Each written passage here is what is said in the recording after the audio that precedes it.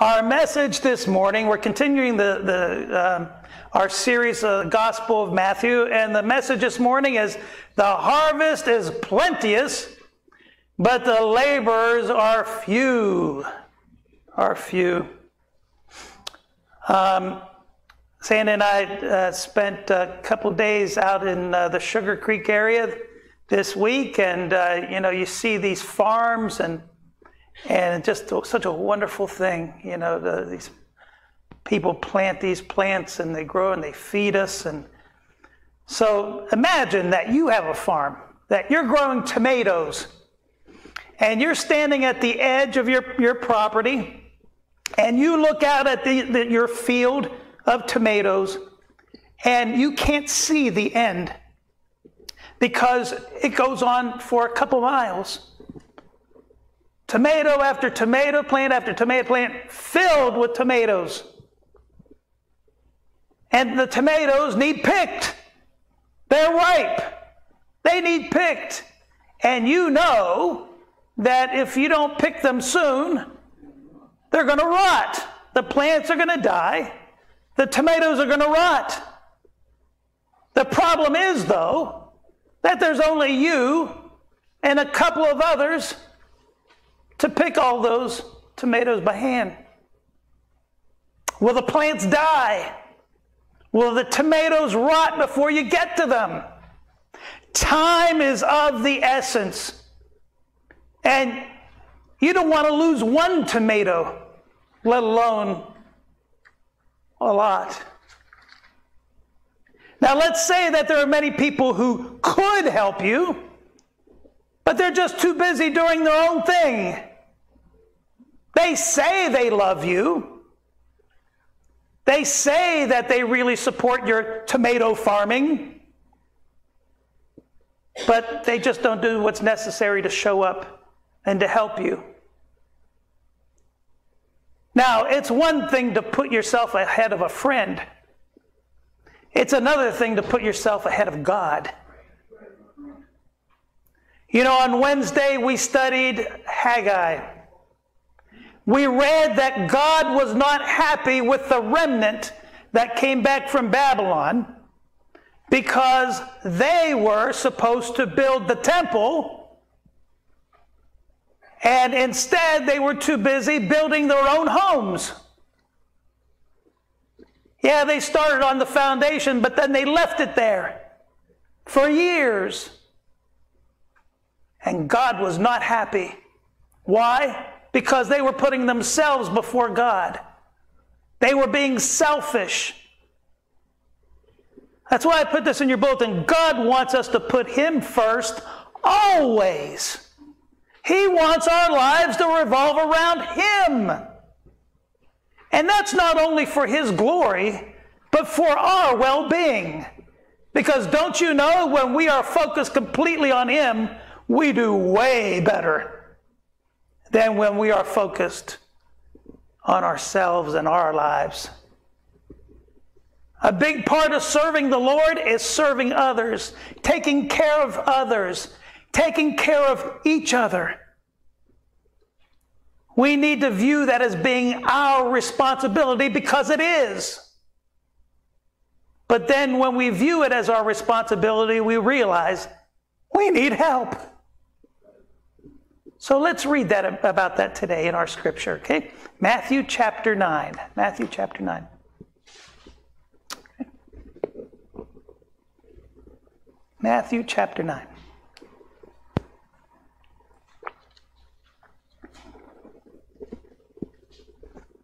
Okay, everyone there? We're going to begin by God's grace with verse 18. While he spake these things unto them, behold, there came a certain ruler and worshipped him. This is referring to the Lord Jesus, right? While he was speaking, the Lord Jesus was speaking and worshiped him, saying, My daughter is even now dead, but come and lay thy hand upon her, and she shall live. And Jesus arose and followed him, and so did his disciples. And behold, a woman which was diseased with an issue of blood 12 years, came behind him and touched the hem of his garment. For she said within herself, if I may but touch his garment, I shall be whole. But Jesus turned him about, and when he saw her, he said, Daughter, be of good comfort, for thy faith hath made thee whole. And the woman was made whole from that hour. Now I want you to notice something here. It was her faith in the Lord. It was her faith in him. It wasn't her faith in herself.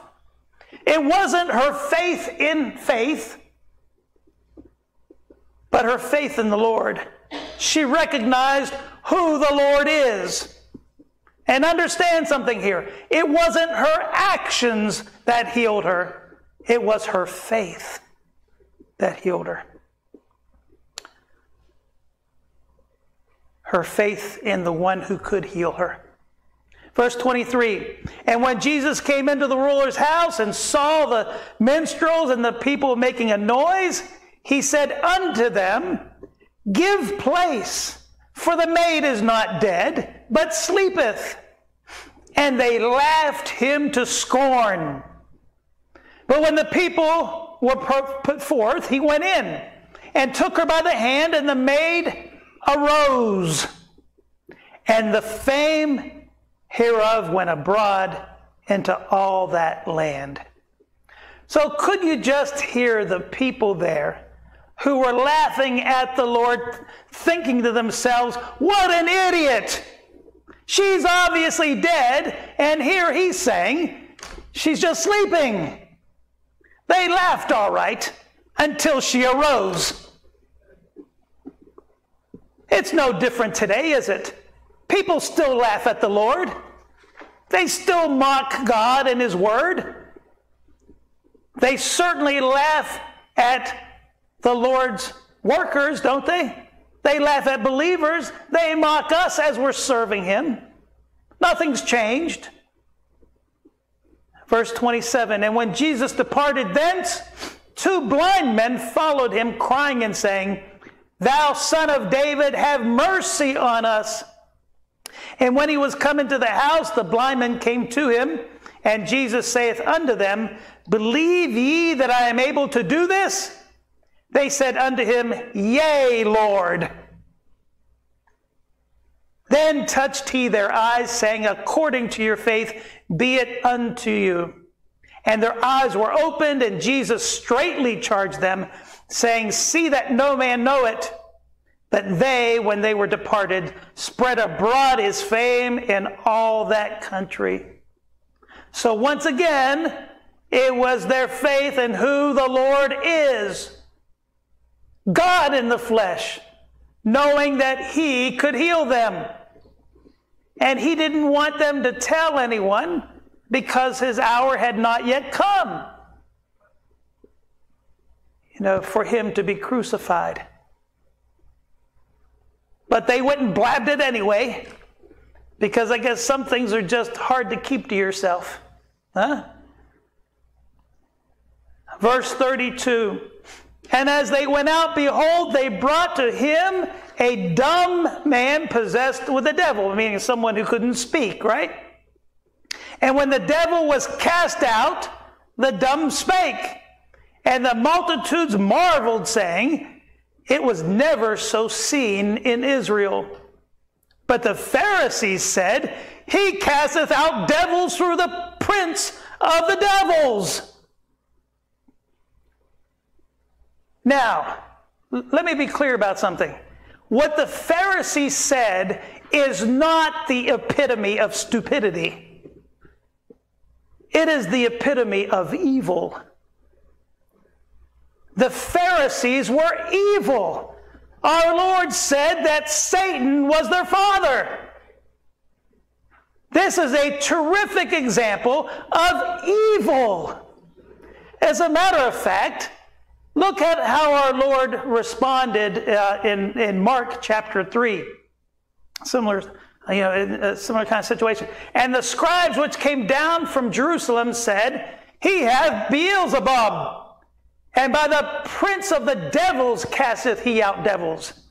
And he called them unto him and said unto them in parables, how can Satan cast out Satan? And if a kingdom be divided against itself, that kingdom cannot stand. And if a house be divided against itself, that house cannot stand. And if Satan rise up against himself and be divided, he cannot stand, but hath an end.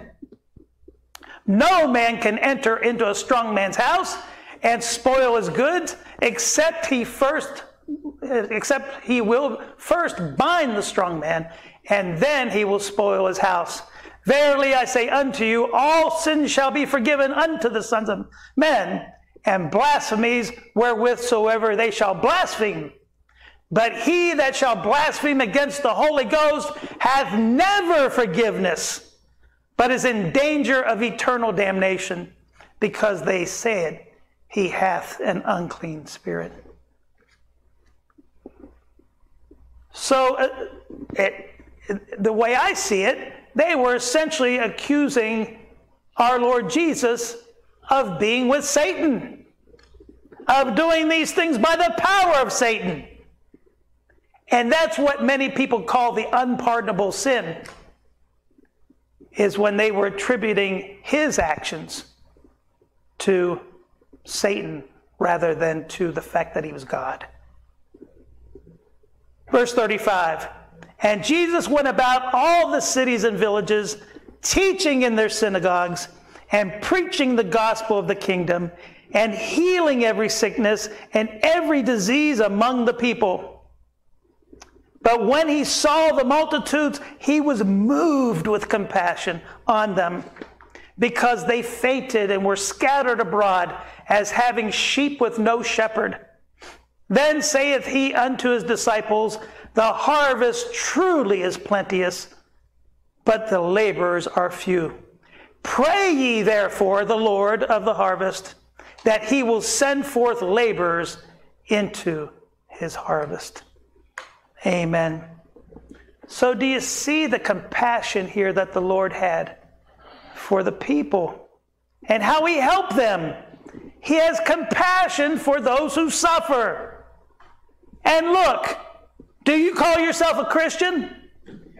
Which means what? You've taken on his name. I've taken on his name. That's why I put this in your bulletin. Therefore, we are representatives of Christ, and had better do all we can to live our lives in a manner that represents him well. Amen? Amen. Look at Philippians 2, 4 through 5. Look not every man on his own things, but every man also on the things of others. Let this mind be in you, which was also in Christ Jesus. So in other words, we need to think like Jesus thinks. We need to have the mind of Christ. Christ had compassion on people. Christ came to serve, not to be served. And that's the mind that we need to have. A mentality of service, not to be served. We need to have a continual, burning, insatiable desire down in our soul to serve God and to make an eternal difference for people. And you know, I'm continually reminded that we can't do anything apart from God enabling us, the Holy Spirit enabling us, right? Look at Zechariah 4, verse 6. Then he answered and spake unto me, saying, This is the word of the Lord unto Zerubbabel, saying, Not by might, nor by power, but by my spirit, saith the Lord of hosts. And Psalm 127:1, Except the Lord build the house, they labor in vain that build it. Except the Lord keep the city, the watchman waketh but in vain. So we need to keep that in mind, don't we? We need to be mindful of this.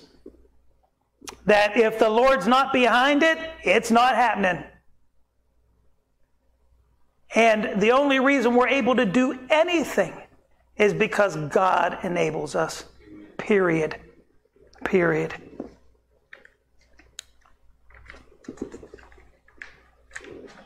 Look at 1 Corinthians 3, 8 and 9. Now he that planteth and he that watereth are one, and every man shall receive his own reward according to his own labor. For we are laborers together with God, and ye are God's husbandry. Ye are God's building. And how about 1 Corinthians 15:10? But by the grace of God I am what I am, and his grace which was bestowed upon me was not in vain. But I labored more abundantly than they all, yet not I, but the grace of God which was in me. God gave us spiritual gifts. By God's grace, he enabled us to do what we do, which includes stand up and walk across a room.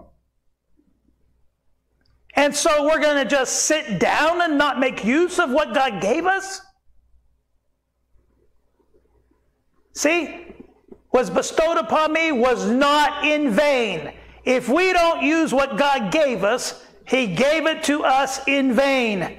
For nothing. It's useless.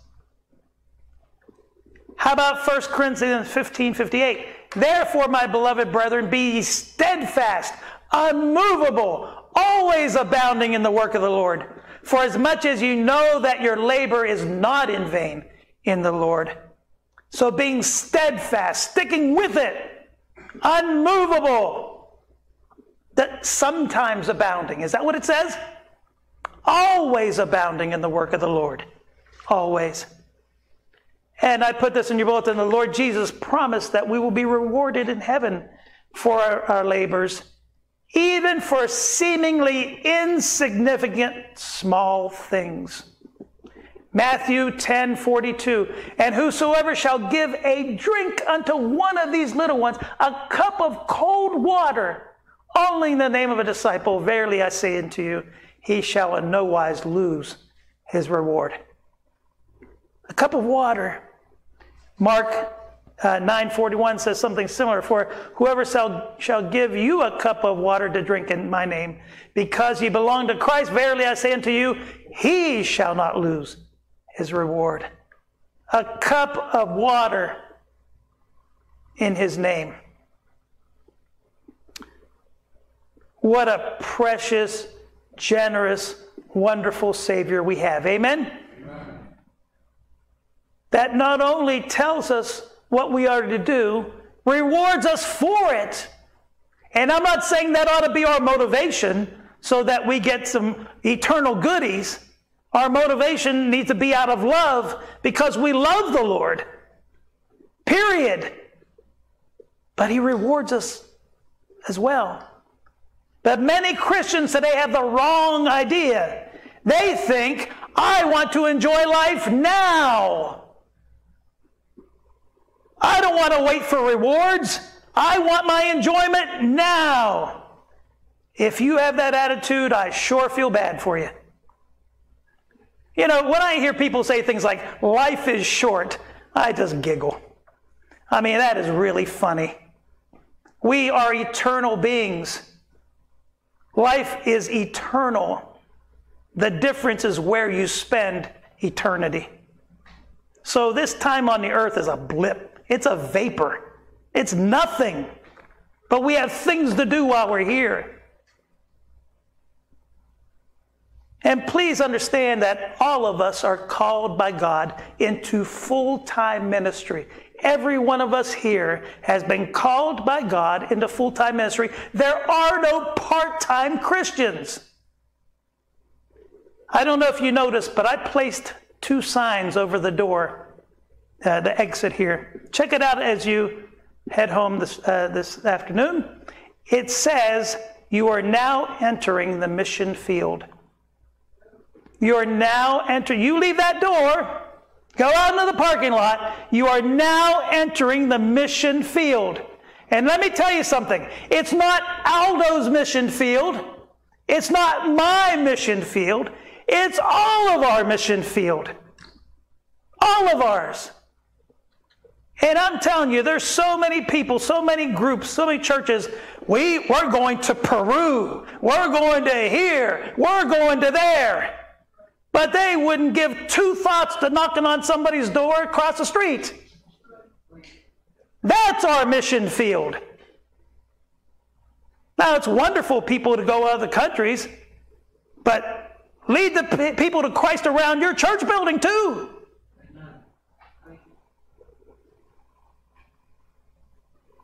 I put this in your bulletin. There's a divine call to leadership as an elder or pastor or deacon. Those are the only two. You know, that talks about the qualifications of an elder / pastor, you know, and a deacon. But there is no call to soul winning. God doesn't select certain people for soul winning. I mean, I don't see any evidence of that in the Bible. Every believer is commanded to preach the gospel. Everyone. Matthew 28:19-20. Go ye therefore and teach all nations, baptizing them in the name of the Father and the Son and the Holy Ghost, teaching them to observe all things whatsoever I've commanded you. And lo, I am with you always, even unto the end of the world. Amen. That applies to everyone, all believers, everyone. Look at Proverbs 11:30. The fruit of righteousness is a tree of life, and he that winneth souls is wise. Is wise. I love this next one as well. 1 Corinthians 9:16. For though I preach the gospel, I have nothing to glory of. Yeah, I didn't die on the cross. For necessity it is laid upon me. Yea, woe is unto me if I preach not the gospel. This is a necessity to do it. So the Lord is looking out at all these people and he's saying, look at this harvest, but very few to help, to show them. Matthew 5:14-16. Ye are the light of the world. A city that is set on a hill cannot be hid. Neither do men light a candle and put it under a bushel, but on a candlestick, and it giveth light unto all that are in the house. Let your light so shine before men that they may see your good works and glorify your Father which is in heaven. Amen. So therefore, your goal shouldn't be just to help out this ministry, but to do all that you can individually for the cause of Christ. And let me tell you, as we do this, we need to do it out of love. Love. We must never use God's word to beat people over the head with it. It's not a game of gotcha. It's not a battle of wits to see how smart, so people see how smart we are. It's not a battle of righteousness to show people how righteous we are and how unrighteous they are. It's about approaching people out of love and showing them that they need Christ just as much as we do. Loving them enough, absolutely. Doing it out of love, sharing the gospel out of love. You know, churches split. Christians sue each other in court.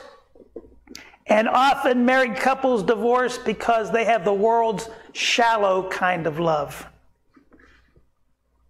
But we need to have God's love abound in our soul and be made evident with everything. In other words, love people because of who you are in Christ, not because of who they are. You know, God loves us because of who He is, not because of who we are, because we don't deserve it. There is not a one of us that deserves it. I saw something today.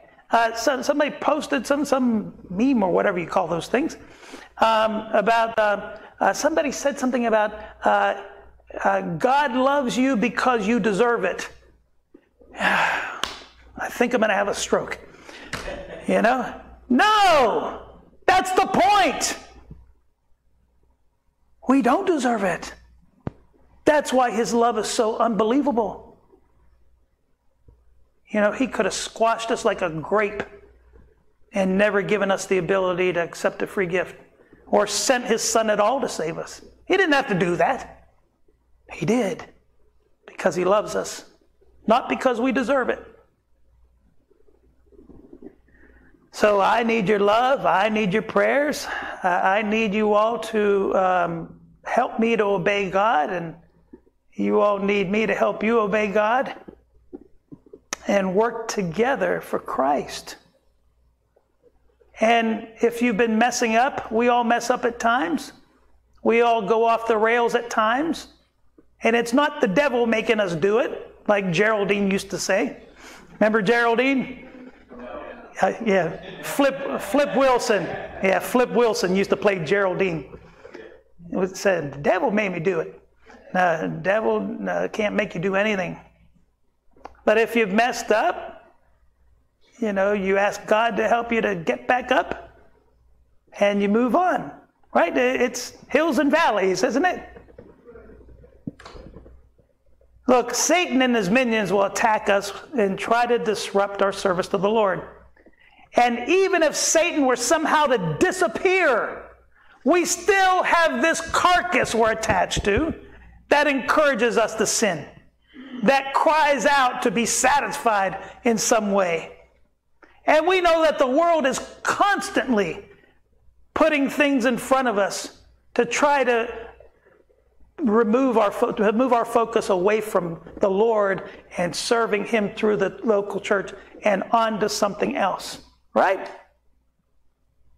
And it's even easier for him to do that today because of all the media and everything. So, put this in your bulletin. First of all, do something for God by helping others. And now first, if you truly want to work for the Lord, you first have to be born again. You have to be a born-again Christian. Look at 1 Corinthians 1:18. For the preaching of the cross is to them that perish foolishness, but unto us which are saved, it is the power of God.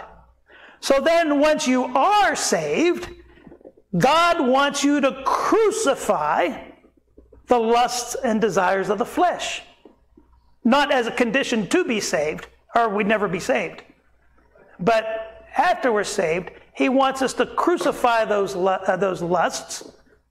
Why? Because otherwise we're too busy trying to satisfy them rather than serving the Lord. Not to mention the fact that these are things that God doesn't want us to do to begin with.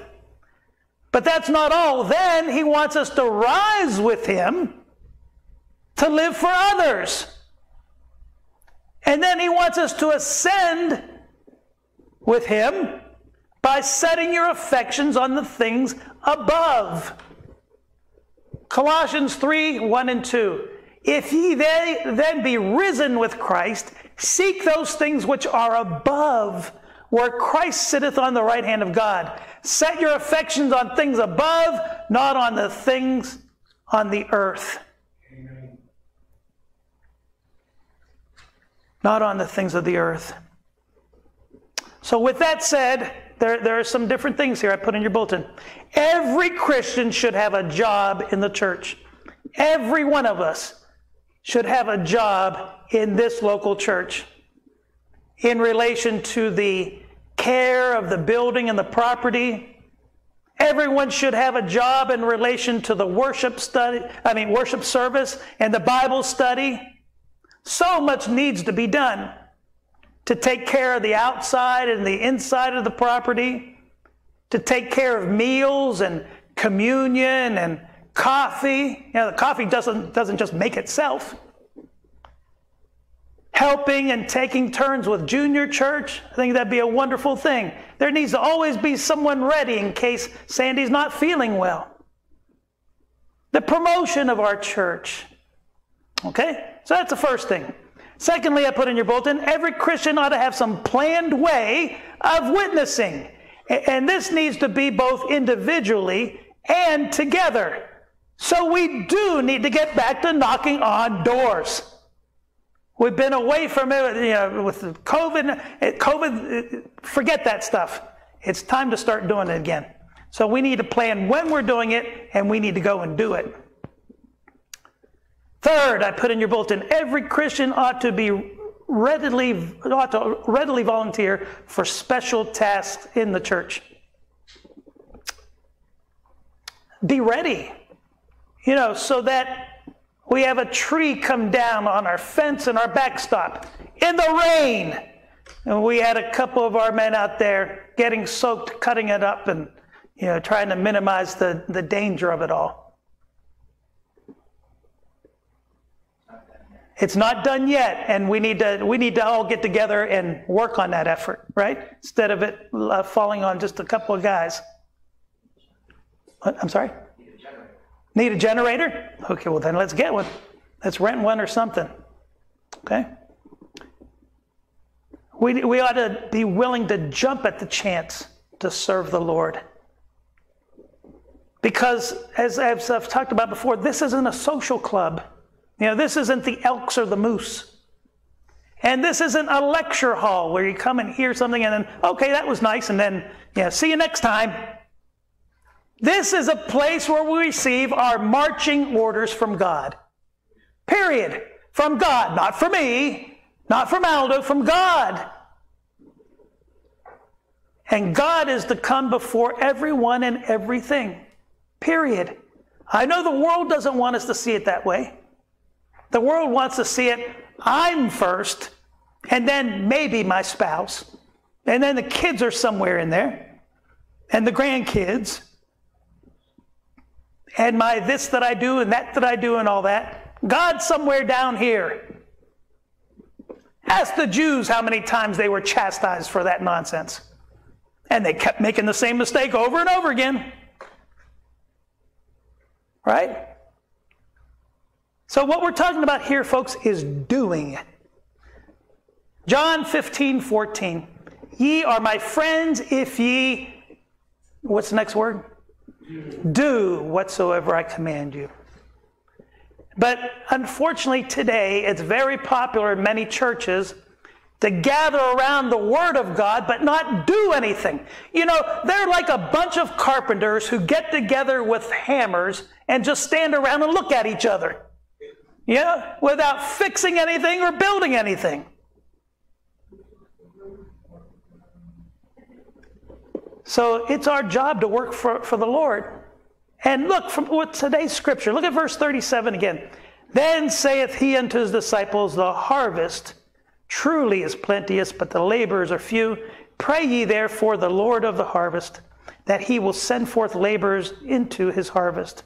So not only was that the case then, that is the case now. Our job is to listen to what God would have us to do and then do it. And where do we hear those marching orders? From the Bible. And look, we can come up with all sorts of excuses not to, like, but I have no energy. Well, it's amazing to me what you find you can do once you just get your behind moving. You ever notice that? Sandy and I walk every morning on Pennsylvania, well, most mornings on Pennsylvania Avenue, and there are a lot of times like, oh man, I don't feel like doing this. But then once we get moving, and hey, I guess and then at the end, wow, I'm glad I did that. But I sure didn't feel like doing it. Thank God for the doers and not just the hearers. James 1:22, but be ye doers of the word and not hearers only, deceiving yourselves. So there's much that we've been called to do for God. And every believer in this room has been gifted with spiritual gifts. And not only that, you all have your skills. You all have your knowledge, the things you know how to do, a variety of different things. And so we can all use those things to help in the effort. Okay, so that's the first thing. Secondly, I put in your bulletin, get hungry and stay hungry for the things of Jesus Christ. Look at Proverbs 18:1-2. Through desire of man, having separated himself, seeketh and intermeddleth with all wisdom. A fool hath no delight in understanding, but that his heart may discover itself. So we need to be compelled morning, noon, and night to do more for God. We need to always have this sense that, I could be doing more. I ought to be doing more. That desire is very important. And I pray to God that I never lose that I get satisfied. Well, I've done enough. I pray to God that's never my mentality. I want to stay hungry for the things of Jesus Christ. Look at Philippians 2:20 and 21. For I have no man like-minded who will naturally care for your state. For all seek their own, not the things which are Jesus Christ. So Paul was complaining about this. So let me ask you, are you hungry? Are you hungry to serve the Lord? Or do you want to just show up with a hammer and look at each other? Huh? And let me tell you, folks, the way we view eternity has a lot to do with this. Look at James 4:14. Whereas ye know not what shall be on the morrow, for what is your life? It is even a vapor that appeareth for a little time, and then vanisheth away. And so, like we said, endless eternity is infinitely more important than this time that we spend on this earth. And when you realize that, you are much more likely to focus on eternity. Serving the Lord, storing up treasures in heaven. And let me tell you, folks, I don't know who all here has ever led someone to Christ and seen right before your eyes people accept that free gift of salvation. But you will never experience anything more beautiful than that. I can tell you that right now. You will never experience anything more beautiful than that. To see someone become a brother or sister in Christ right before your eyes. That miracle of God. Because it's not you, it's His Word. And God used you to do it. So God expects us to abide in His Word. And so what are we to do with that? Fight evil. Work at winning souls. Help the poor. To serve the church. Support missionaries. Make a difference for God. But nothing happens unless somebody starts. Wouldn't you agree with that? And then you have momentum. Look, it takes work. It takes effort. It takes money. A banjo player was once asked how he became so good at playing the banjo. And you know what he said? Well, let's just say I missed a lot of TV. Yeah, I missed a lot of TV. Okay, third, God equips us for His purpose. God came to Moses and told him He wanted him to lead the Israelites out of Egypt. Moses didn't think he was the right man for the job, so he began to make excuses. Moses said, look, Lord, you got the wrong guy. I'm just a shepherd living out here in the desert. Moses didn't think he could do what God asked him to do. Moses was focusing on his weaknesses, as most of us do, right? Thinking it's just up to us. But look at this. Exodus 4, chapter 4, verses 10 through 15. And Moses said unto the Lord, O my Lord, I am not eloquent, neither heretofore, nor since thou hast spoken unto thy servant, but I am slow of speech and of a slow tongue. Many people think he might have stuttered or something like that. And the Lord said unto him, Who hath made man's mouth? And who maketh the dumb or deaf or the seeing or the blind? Have not I the Lord? Now therefore go, and I will be with thy mouth, and teach thee what thou shalt say. And he said, O my Lord, send, I pray thee, by the hand of him whom thou wilt send. And the anger of the Lord was kindled against Moses. And he said, Is not Aaron the Levite thy brother? I know that he can speak well, and also, behold, he cometh forth to meet thee. And when he seeth thee, he will be glad in his heart. and thou shalt speak unto him, and put words in his mouth, and I will be with thy mouth, and with his mouth, and I will teach you what ye shall do. Amen.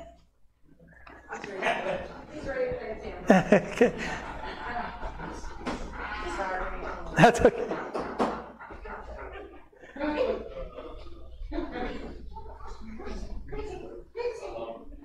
He would have been good to lead them out of Egypt. Yeah. Come follow me. So this is a miraculous Bible truth, folks. God didn't need somebody with a trained voice or a mighty man or someone with a smooth personality.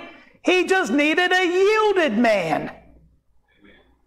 And what did Moses have? He had a stick in his hand. But that's all God needed. It was through that rod that he performed the miracles in Egypt, before Pharaoh and in the wilderness. It was through that rod that he parted the Red Sea. Through that rod that he brought water out of the rocks to quench their thirst. With that rod he used with the plagues. So what's in your hand? Put this in your bulletin. What talents has God given you? What resources do you have? What are your abilities?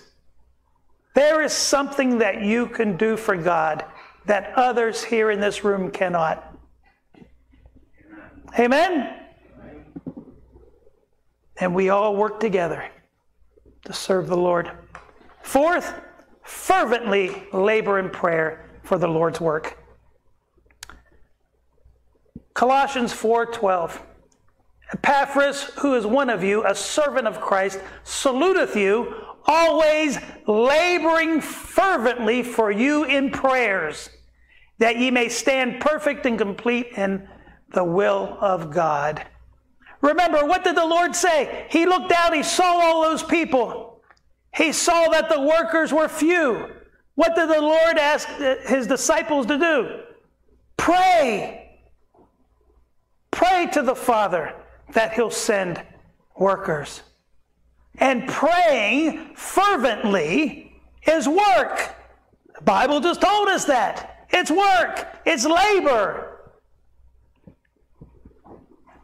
And so look, folks, I don't care where you're at, if you are conscious, you can pray. I have this leukemia. Maybe one day, I'm praying not, but maybe one day I'll have to have chemotherapy and all that. That will put me on my behind.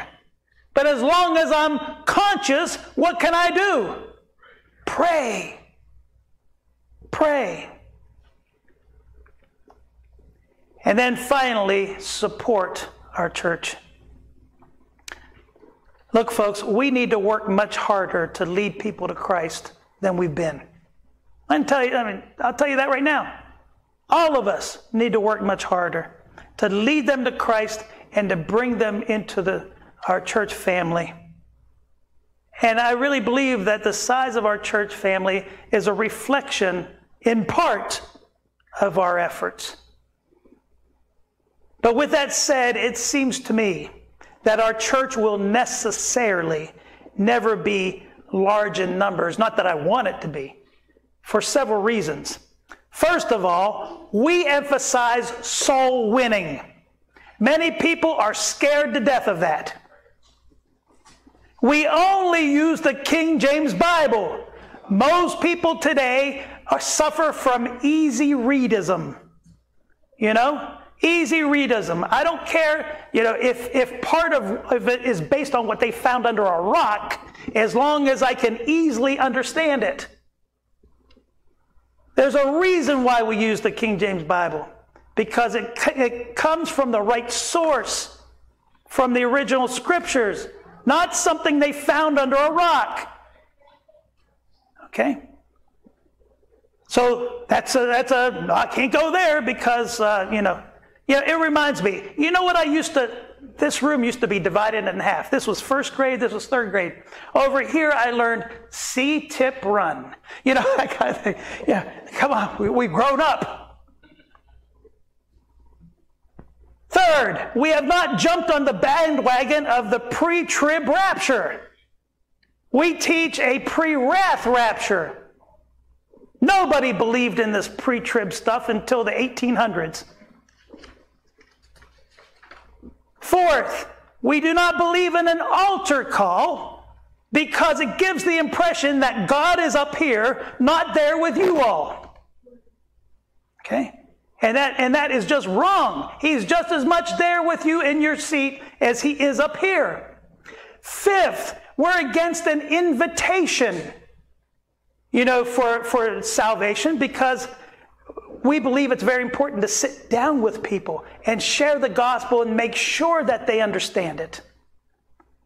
Rather than, Johnny Olsen, come on down, Price is Right. Remember him?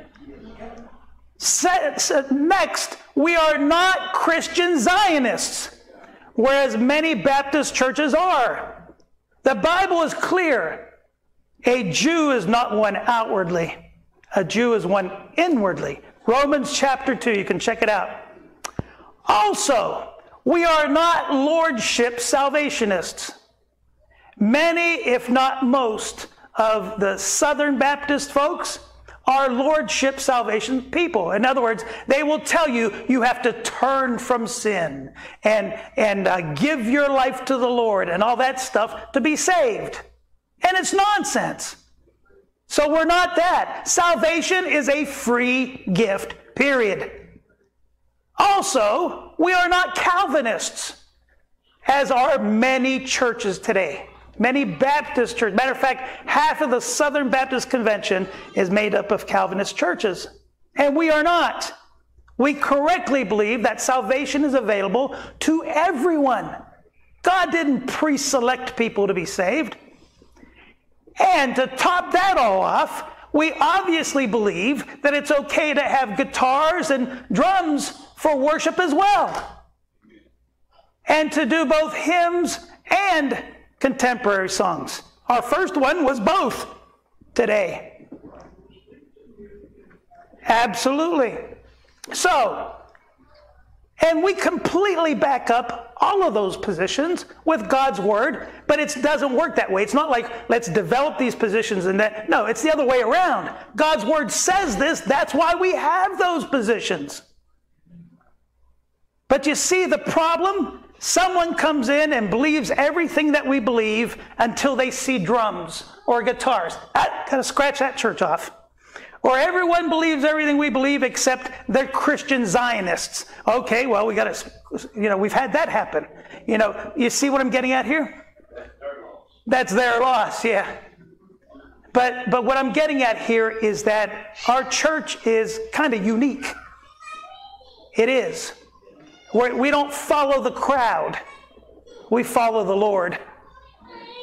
So if that's the way it ends up, then that's the way it is. But I put this in your bulletin. But we will never change these beliefs to encourage more people to join us. Therefore, there will be a greater financial burden on us to keep the lights on because we have fewer members than others. That's the way it goes. I don't know what else to say. But I'm surely not going to jump on any of these other bandwagons just so that more people can come and more people give and all that. Are you with me? Amen. So we need to obey the Lord and do what he tells us to do. Okay, so let me end by saying this. Please refuse to make today's sermon a, okay, pastor, whatever you say, and then we do nothing in response. We need to get to work. And as a matter of fact, next week, we're going to have some different paper for different committees. Okay, this committee, that committee, what have you. And then see, what you would like to sign up for. Okay, I'll help out with this, I'll help out with that, etc. So that we're all involved and all serving the Lord.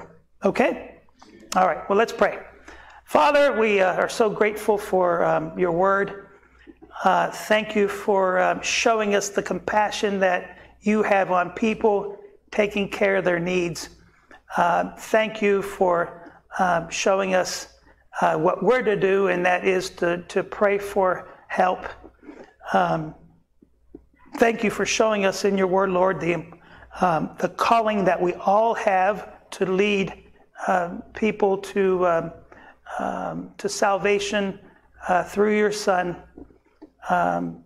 Father, thank you for showing us that we are all vital in the cause of our local church to serve you.